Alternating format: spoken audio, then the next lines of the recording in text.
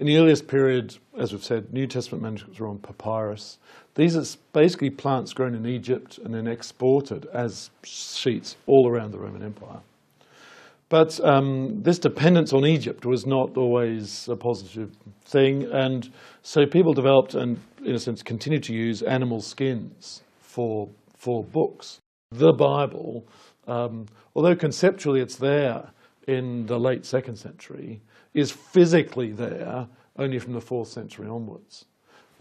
Because earlier on you would have to, in a sense, construct your Bible from a manuscript of the Gospel of Matthew, Mark, Luke and John, a manuscript of Paul, a manuscript of Acts, and that would be your Bible, but it's all in separate pieces. And all of a sudden in the 3rd and 4th century, you can create a book which contains a large number of documents, which previously had to be separate. The 4 Gospels could easily be contained within a parchment book. The whole New Testament could be contained within a parchment book. The whole Bible, Greek Old Testament and Greek New Testament, could be contained in the vast Greek Bibles produced in the 4th and 5th century. The other great advantage about parchment manuscripts is they simply last a long time. So we still have these whole Bibles, some of them anyway, that were constructed in the 4th century, Codex Vaticanus, Codex Sinaiticus, and others as well from the 4th and 5th century, that have been preserved in libraries from that time to now and are now available to study.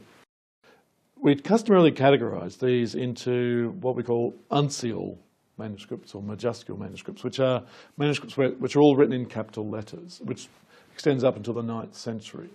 And we have the current list goes to 318 of these types of manuscripts. Now again, some of them are complete and others are just a fragment of what once was complete, but now only one sheet survives. In the 9th century, there's another transition.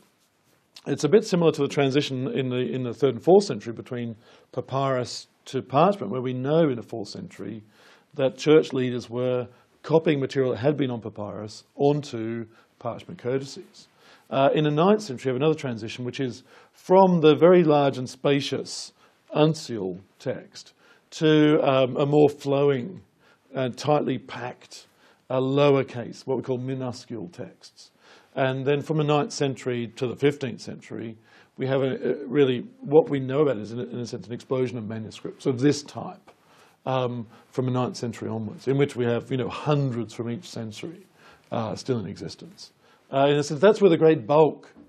We sometimes talk about having 5,000 manuscripts, or more than 5,000 manuscripts of the Greek New Testament.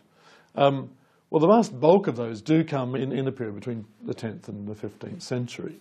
So we have a very good knowledge of the text. In fact, too good. There's too much material to study from that period. But again, we also have these fantastically substantial early material, which is really the core and base of the New Testament as we would know it now.